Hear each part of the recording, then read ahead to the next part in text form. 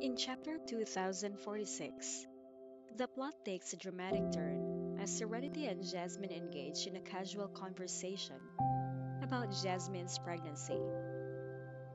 As the two friends share a light moment, Jasmine reveals her struggle with maintaining her figure despite the indulgence of Josh's family. The chapter then unfolds as Jasmine presents Serenity with boxes of dim sum from the Buckham's house. This gesture introduces us to the exquisite culinary talents of Josh's family, fostering a sense of familial bonds and traditions.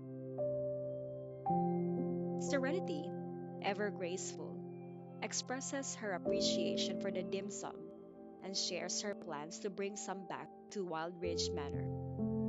The conversation seamlessly shifts to the topic of Serenity's periodic visits to the villa, offering insights into her family dynamics and commitment to caring for her elders. Nevertheless, when Serenity examines a sizable envelope left at the bookstore, the story takes an intriguing turn. She finds a string of suggestive pictures with Analia and a man who looks like Zachary inside. Both Serenity and Jasmine are intrigued by the revelation and begin to doubt the veracity of the private moments depicted in the pictures.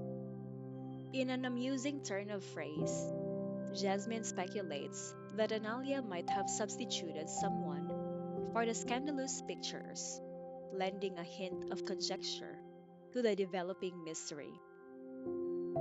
The pictures get more intense as Serenity looks through them, showing Analia and the Zachary imposter sharing romantic moments like kisses and bedtime scenarios.